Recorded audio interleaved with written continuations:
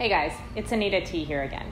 Today I'm here to explain to you what is histamine intolerance. Histamine intolerance is a disorder that many people haven't heard of, and many people don't even realize that they have it, even if they actually do possess the disorder.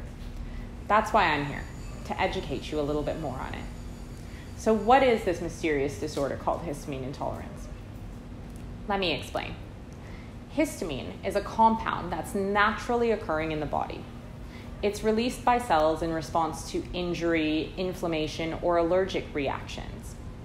However, typically, the body then degrades histamine just as quickly as it's produced.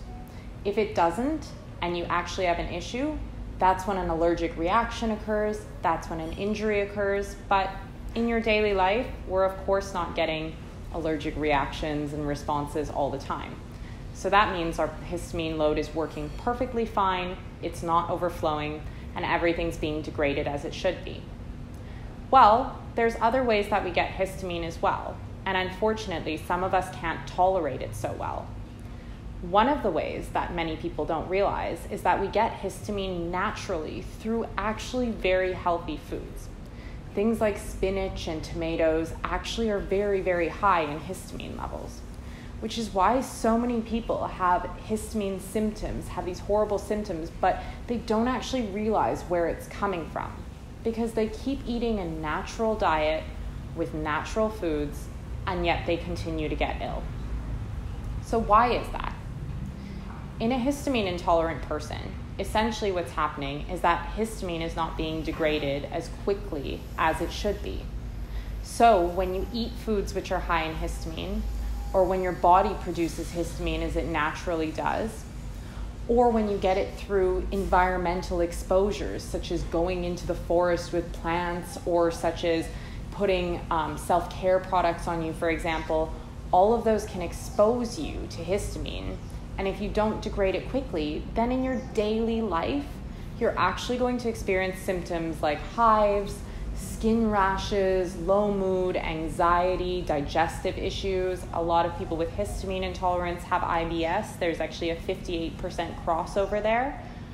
Additionally, the majority of people who have it tend to be women who are, in their 20s, 30s, 40s, 50s, those ages. So if you have IBS and you're a woman, then that might be already some signals of histamine intolerance as well. So then what happens from there? You get these reactions, you don't know what's going on, you try and eat a normal, healthy, natural diet, and you continue to get them. Of course, you're still exposing yourself to histamine. So one of the solutions to this is to start a low histamine diet. When you start a low histamine diet, you're eliminating some of the histamine that's incoming into your body. You can think of it like a bucket. Your body has a certain size bucket for histamine, and it can fill up, but eventually it'll overflow. With a normal person, we can say the bucket is this large. However, with people who are histamine intolerant, perhaps the bucket is half that size. So that means that just half the level of histamine is going to cause that bucket to overflow. When it does, those are when the symptoms come in. And that's exactly why a low histamine diet helps to reduce those levels of histamine in that bucket so that your bucket doesn't overflow and you don't begin to experience symptoms. One of the benefits of a low histamine diet as well is that it only takes as little as 1 to 2 weeks to start seeing symptomatic improvement. So if you're unsure if you have histamine intolerance, it's a great way to begin. It's free, it's simple, it's fast, it's effective, and it can be a great test to get to know your body better. So, if you want to know more about histamine intolerance and its typical symptoms, go over to factfirsfitness.com and check out my comprehensive list of symptoms as well as my full low histamine foods list, where I detail exactly what you should and shouldn't be eating, so that you can try out the diet for yourself and you can feel the improvement for yourself. I'm really excited to help spread the word on histamine intolerance and help raise awareness.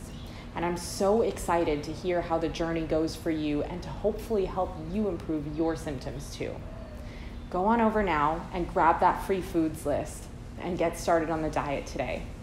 Looking forward to supporting you on your journey.